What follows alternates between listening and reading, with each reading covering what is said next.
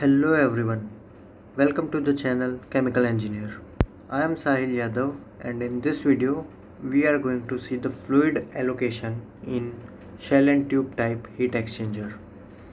So in most of the industry you will find shell and tube type heat exchangers. So this type of heat exchangers are very effective in transferring heat or gives the better heat transfer coefficient. So there are two parts in shell and tube type heat exchanger, that is shell and second is tube. So how this fluid is allocated and which type of fluid should be passed through shell and which type of fluid should be passed through tube, that we will see in this video. Alright, so let's start the video. Okay, so this is a basic figure of shell and tube type heat exchanger.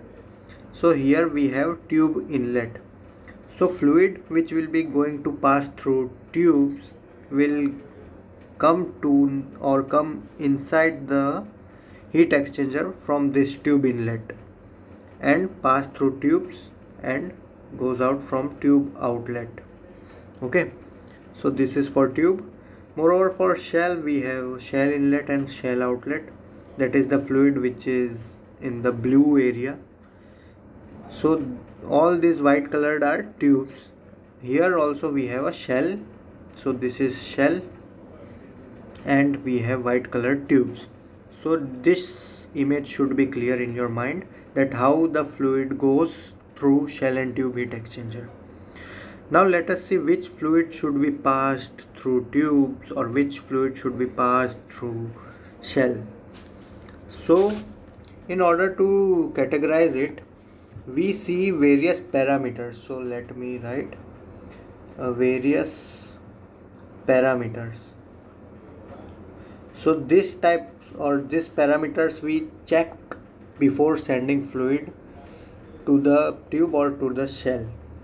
Okay, so parameter is first and the most important parameter in fluid allocation is cost. Okay, so first and foremost parameter that we check whether the fluid should be passed through shell or through the tube is the cost. So let me make you clear that cost is, so shell, the cost of a shell is very more than the cost of tubes. Okay, so please remember this, that the cost of shell is more than the cost of tubes.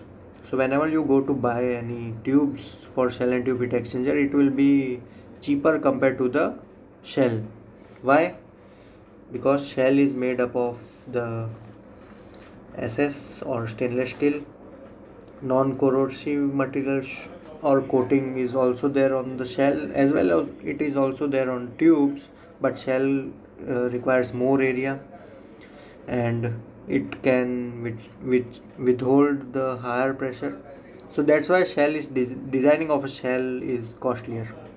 Okay, second parameter that we check is the phase of the fluid.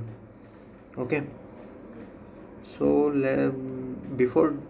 so it's okay, but let us see how we allocate fluid. Okay, so fluid allocation. So let us start from first. Now various types of fluid are there. So first is, suppose we have condensing or we have vaporizing fluid. So here we can include, what we can include? Steam, because steam may get condensed, moreover water, or any other fluid which is prone to phase change. Okay, so suppose if water is going through tube and heating material is passing through shell, then water will evaporate. So this type of phenomena is known as phase changing fluid. So whenever we have a phase changing fluid, we pass it through shell. Now you may ask that why we should pass it through shell. So If phase change is there, suppose in tube the phase is changing, it is what we can say, it is suppose material is evaporating. Suppose evaporation is going on. Suppose we have passed water through tubes. Okay, so we have water passing through tubes and heating material. Suppose we have furnace oil, not a furnace oil.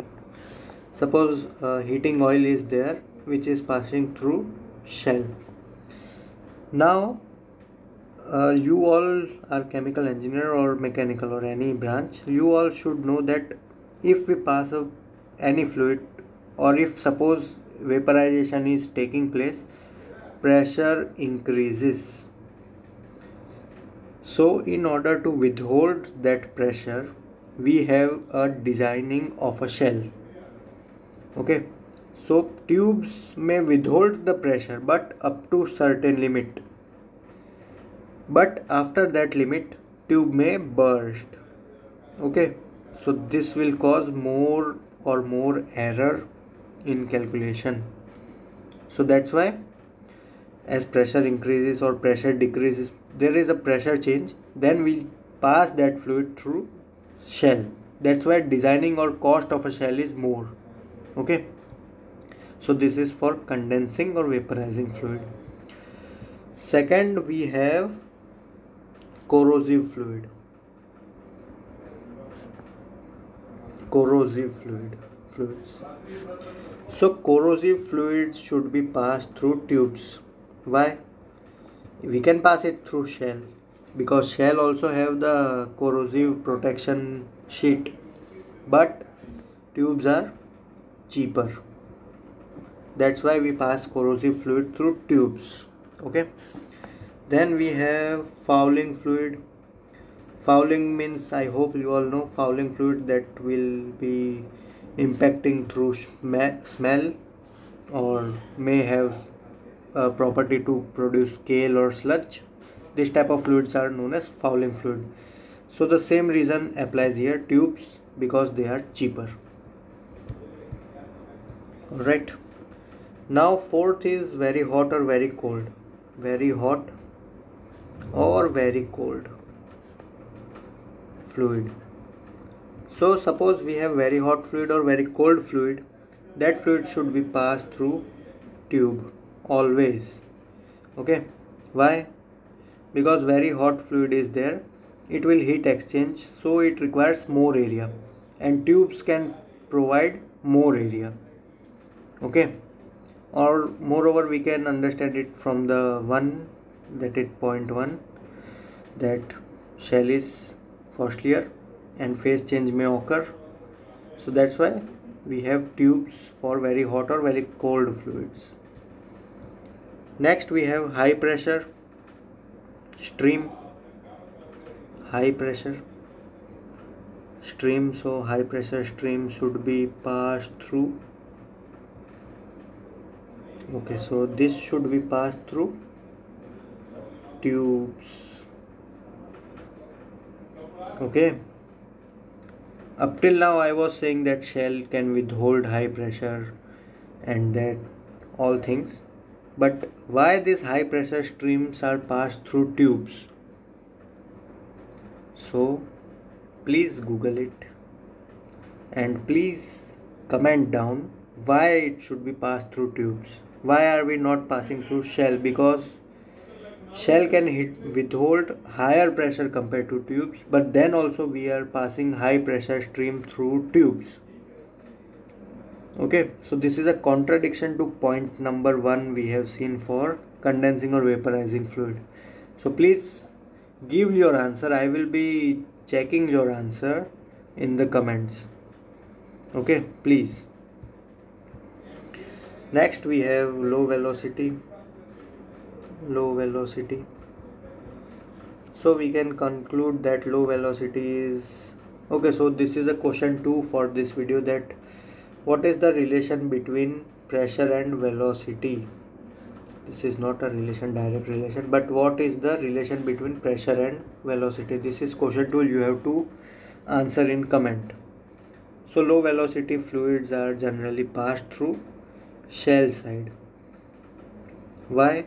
Because in shell we can give the more heat transfer area to the low velocity fluids. Suppose if we are passing high velocity fluid through tubes, it can give more heat transfer to the fluid which is flowing slowly, or slowly flowing fluid can pass heat to fast flowing fluids. It may be confusing to you, but remember that low velocity fluids are passed through shell, and give the two answers for this video. Alright, so this is all from my side. If you have any doubt or if you have any example to ask, you can just comment me, or you can just join us on Telegram and ask there. Thank you for watching the video. Please subscribe to the channel Chemical Engineer. Thank you.